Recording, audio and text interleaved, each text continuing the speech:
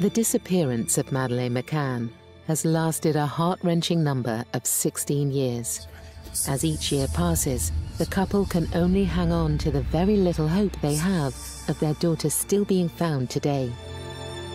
In May of 2023, Madeleine turned 20 and has spent a total of 17 years without her family. You must have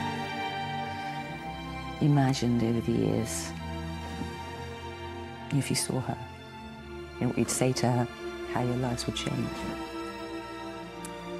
Yeah, I think I try not to go there too often, to be honest. It's one of those real bittersweet kind of thoughts.